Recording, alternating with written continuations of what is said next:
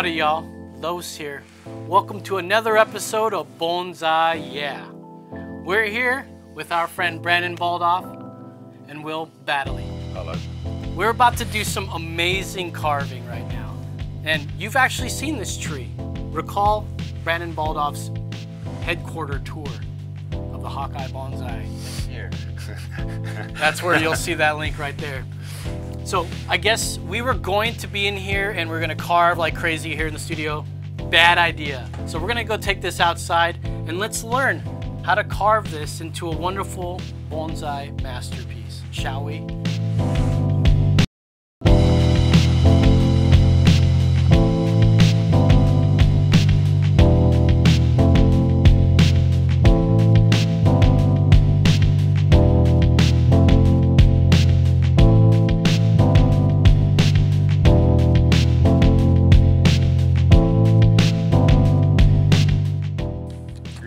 Okay, hello, I'm Will Baddeley from the UK, halfway through a tour of the States, and I've been kindly asked to carve this olive.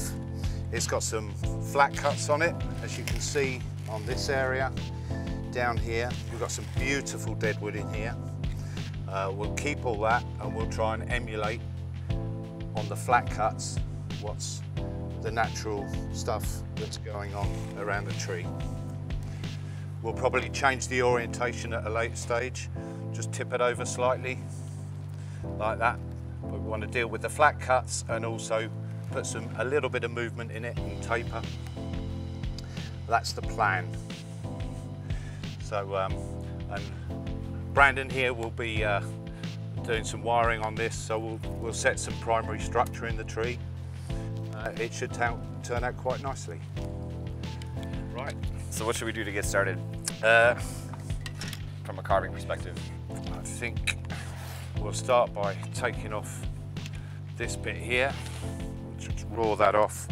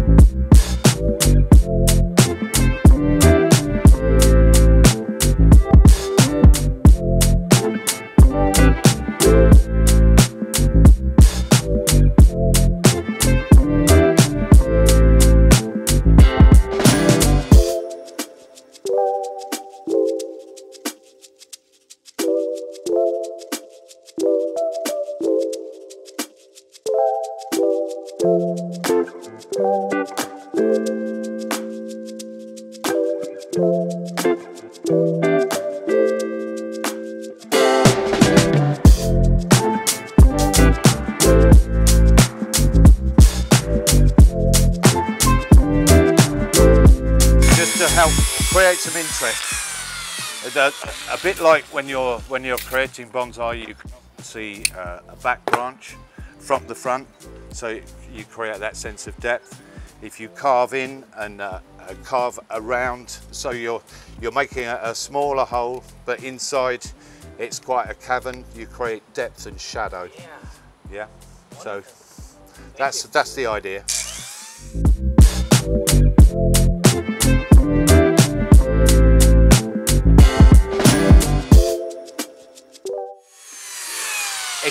If you're creating holes anywhere in the tree, it's really important that you make good access for the water. You know, so you've got to punch through in somewhere, or carve it so the water can flow out. You don't want water sitting in a little puddle, otherwise it'll rot the tree out. So it's important to get the water flow out of the tree. What's the bit that you're using? What is that thing? This is quite an old bit. There's a more modern version sold by Kaizen in the UK. There's a few companies. I think there's a company down in Florida. It's slightly smaller than this, but it does the same thing.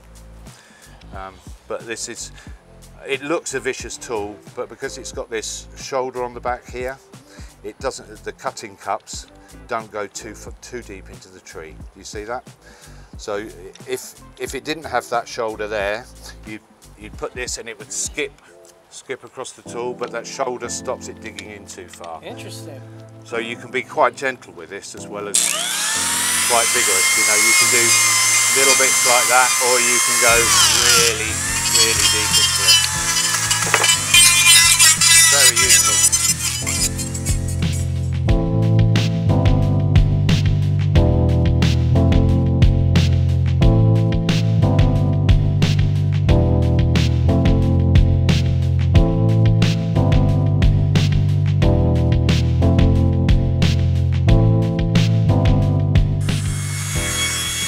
Okay, I'm going to swap out now and put another tool in that will help smooth it all before I start the refining process. So right now you were just chunking this all out, just getting some shapes just in. Removing some wood, get the taper down, a little bit of movement in. So from the front, we've taken a lot out of there, and we've taken some off the sides here just to give it that little movement, so it kind of comes up goes off that way. And then where it was completely flat, the plane is now broken. So there's lots of variability, undulation, wavering that's going on within this flat cut. Same thing on this other side where it was just straight flat. Exactly, you're looking for just subtle movement and compelling motion beyond just the flatness. What goes into something looking natural? Experience, really. To making something natural, there's something that exists naturally, because this, like these fissures. Making it look not made by human, you know, like as I was saying, like. Oh, sure. Like studying dead trees. Yeah. That's the only way, really. Take photographs, just observe, and try and copy. You know. Yeah.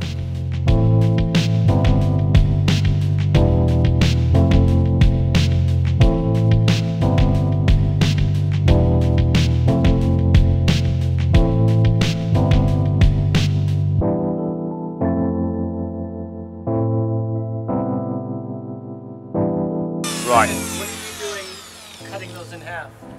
Yeah, so I'm basically, with the olive being a Mediterranean or a subtropical tree, and here in Texas, we just kicked off the middle of May. So essentially we're at a prime time to do styling and repot work for oleas at large. So this specific technique is called defoliation, and I basically just cut off. But you're cutting off only half. About 2/3 of the leaf. You want to leave the petiole and the leaf intact, because there's a little bud right in there. And whenever you do the defoliation process to all of the leaves at once, you'll essentially trigger a release for that secondary back buds to flush out, and then those will all extend out. So what we're going to be doing from a styling standpoint is finding the primary lines and then cutting back to a compelling shape, and then it'll wake up and flush. You're compelling me already? I know. We're looking for the movement. I'm going to go in and open the middle bit up. So it's important to put get the profiles in first. If you leave it cylindrical and you punch a big hole in the top, you're leaving yourself with very little wood on the sides to then profile afterwards. So you profile first, and then you go in.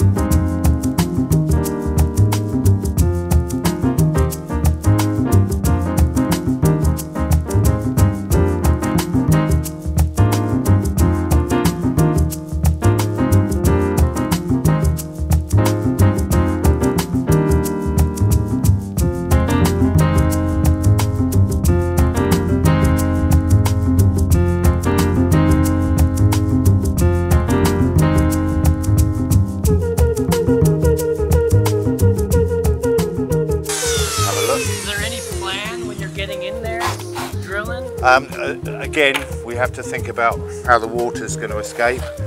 So, I mean, a bit chunked out of there, but I'm going to go a lot deeper. So I'll probably create a hole somewhere down there with this long bit. You get good access up to the hole. So you've got to drain out. So you're just trying to make channels for this water not to pull up anywhere on these flat surfaces, yeah, and curved domes are out of the question. It's hugely important that you consider how the water sits in the tree. You know.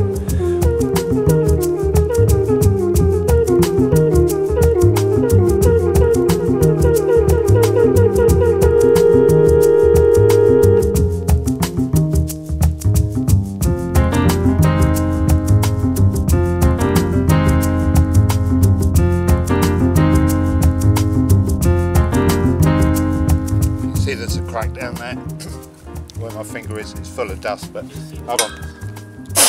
Yeah, well, that's a perfect little escape route. So you just got to make the bottom of that as deep as that, so that water can go. If the bottom of the hole is there, then the water will drain. But because this is so uninteresting, this area that I've removed a lot of wood, on a high spot I can create a hole and make a feature of that, turn it into what was an existing branch or. And I like this feature that's already just being built just right there. Carbon. Yeah. Well, what I try and do is you leave a starting amount of wood down lower, and as it comes up, it tapers off, which allows you to put nice detail in the edge without it looking too thick and clunky. So it looks quite delicate when in fact it's quite a substantial bit of wood still.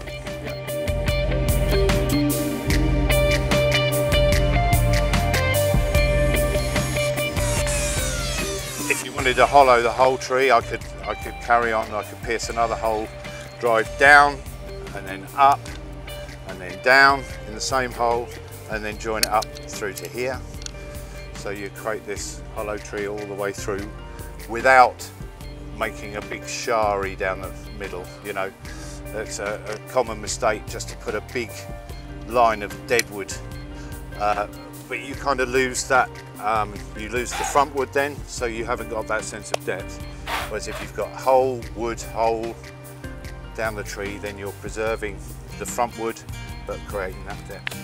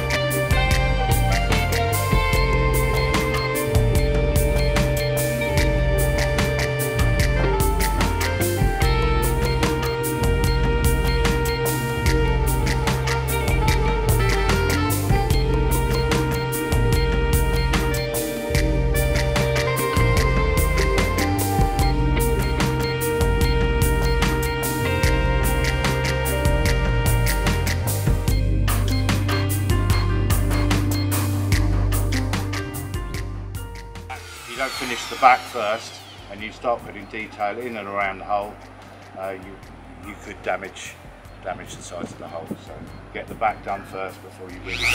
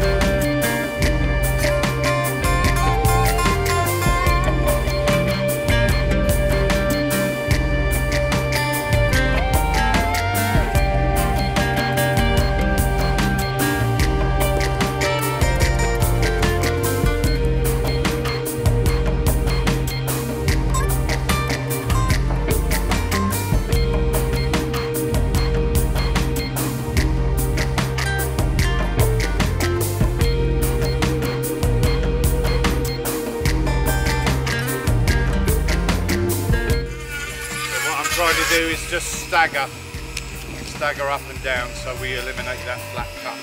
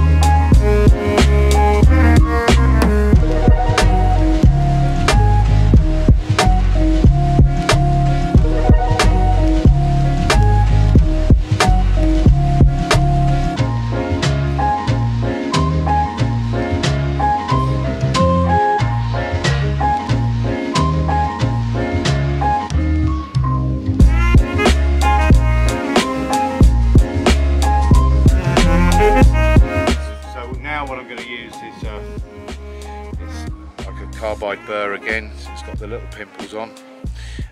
Between the lines I'm just going to dish it out. New wood tends to be perfectly round, but the older it gets, the more it kind of...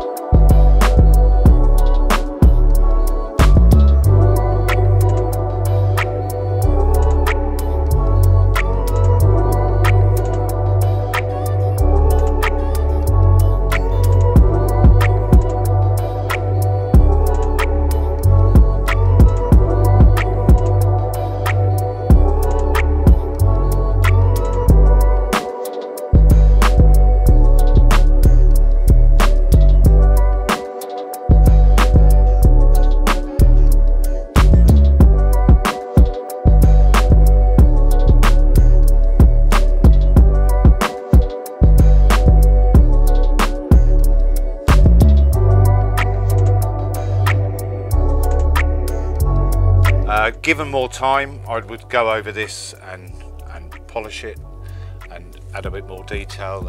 You can see there's nothing on the inside. I would maybe stagger it a little bit more. I've noticed it still looks a little bit flat. Yeah, so I mean, it was a bit of a mission. I went like a crazy man for an hour and a half trying to get it completed, and we did it. So yeah, I think it's turned out quite well given the time we had. Work in progress. Yeah. Amazing. And if you like to see any more of Will's work, check out his Facebook. And if you like our content, don't forget to like, share, subscribe, and hit that little bell icon so you're notified. In the meantime, be cool, stay hip, and get yourself a hobby. We'll see you guys next time. Bye. Bye.